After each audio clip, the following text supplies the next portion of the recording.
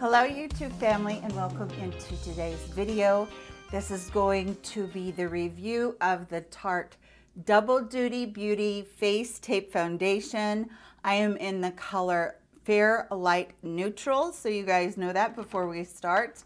I absolutely am excited to show you guys this. We're going to get right into it. I'm just going to talk as we go. I'm going to put my hair behind my ears. And as I'm talking, I want you to remember that if you're new to my channel, please subscribe by clicking the red button below. Don't forget to hit the bell next to it so that you can be notified of any video that I might be putting up. And don't forget to, if you do like this video and you do like reviews of foundations, don't forget to give me a thumbs up. I really appreciate that. First thing to do is prime your face. I've already got the e.l.f. Mineral Infused Primer on. Just push that into your skin and then smooth it over a little bit with your hands, paying attention to the parts where you really have a lot of pores. And I'm gonna just put a little bit more on the pore area so you guys can see how I do it. I don't like run my hands over anything like that. It doesn't matter what foundation I'm using, I always use primer. The next thing is this new EcoTools sponge, which I'm absolutely loving. It's got the cut end here, a little bit of an end there, and then just a little bit of a flat surface right here where it comes together. So I'm going to take my Wet n Wild primer water. This is the coconut one. I'm going to spray the end of my brush, and we're going to get into this. So we're going to start with one pump on the back of my hand, and one pump has been doing my face just fine. Normally, you guys, if you've ever seen my other videos, I do color correcting. But so you guys can see how well this covers or how well it doesn't, we are not going to do the color correcting today. So just going to go in with my beauty blender and just bounce this into my skin. You guys, I've worn this already for approximately a week, maybe 8 days total. I love this foundation. This one claims to have 12-hour wear, hydrating wear. It claims to be medium to full coverage. And I would say that that is a very accurate description about it being medium to full.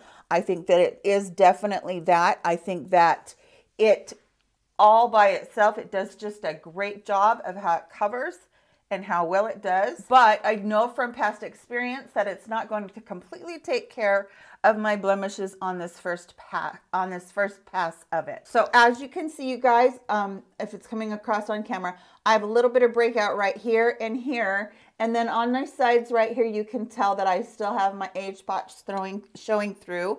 I usually don't bother too much with those, but for the purposes of today's video, I'm going to show you how well it does if you put just a little bit more on. This pump right here will be for my neck and my décolleté. Spray my sponge again, and I'm going to just run this all the way down my neck.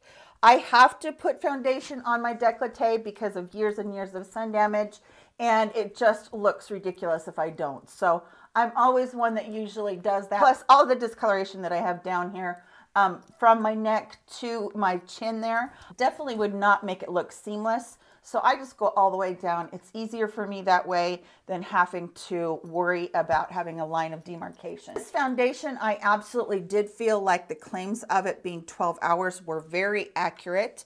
I felt like the hydrating claims were very accurate as well. The other thing, now I'm going in with my second layer just in this area where I feel like I don't have enough coverage. And that is one thing, you guys, it is very buildable.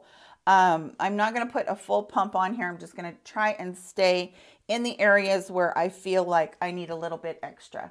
So it's very buildable and wears just beautifully. It goes on beautifully. I have really liked it very much. It gives a satin finish. I would say it's not a dewy finish by any means, not an illuminating finish by any means, but it doesn't make you feel like you're dried out either. So that's one thing that I'm really excited about with it.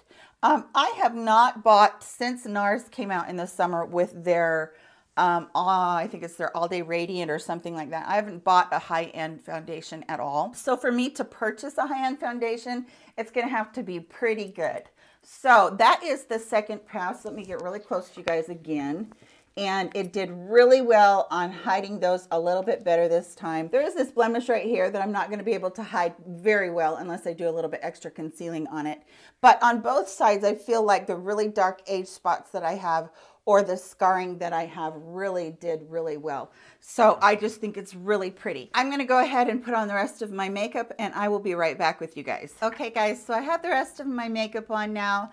Let me come in a little bit closer so that you can see everything just looks so good with this makeup. I love this makeup. It is one that I don't feel like is super duper expensive compared to a lot of them. It's not cheap. It's not, you know, like drugstore price, but I do feel like I really, really like it. Now, you guys know that I love my drugstore foundations. I haven't tried any so far this month besides the Catrice. I do love this new Catrice foundation, but besides that, I haven't tried anything else that I have just been loving. It just feels so good on the skin, and it's going to wear so good through the rest of the day. And I know that when I do these videos, you guys want me to do like the end of the day showing you what it is. Unfortunately, sometimes it just doesn't work out for me because of my health issues. So to come back in here and set everything up and get to filming again, it really can be a difficult thing. But I will try to get better at doing that if I'm able to. But my thoughts on it from wearing it quite a long time. Medium to full coverage foundation, yes. Long wearing 12 hours, yes. Hydrating, yes. I feel like it just hit all those markers, and how it just looks on aging skin. I feel like it looks really pretty that way too.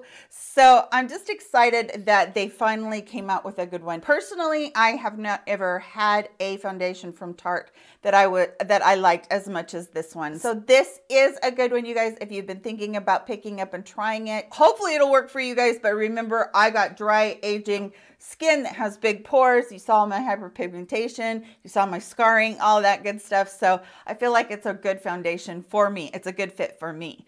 So that's everything for today's video. If you did enjoy me reviewing the foundation, please give me a thumbs up. I would really appreciate that. At the very end of the video, I am going to put on the end screen something that you can click on that is my flawless foundation routine. We didn't really go into how I do my foundation. We kind of just went into how the makeup was today. So if you're interested, you can go ahead and take a look at that. You guys all have a great week or weekend, and I will see you all in my very next video. Take care of yourselves. Bye-bye.